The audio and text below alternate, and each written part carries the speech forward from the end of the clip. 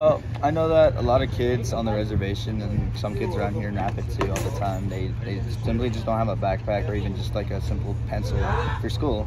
And I mean, I used to be that kid all the time who didn't have a pencil, so I'd always have to borrow a pencil from the teacher or from my fellow friends. I mean, it'd be something to do, and honestly, it like warms my heart to at least get this opportunity to do this. Anything else you want to say? Just want to say thank you to all the people who've already donated. I want to say thank you to the police department who's helping me out with this drive so far.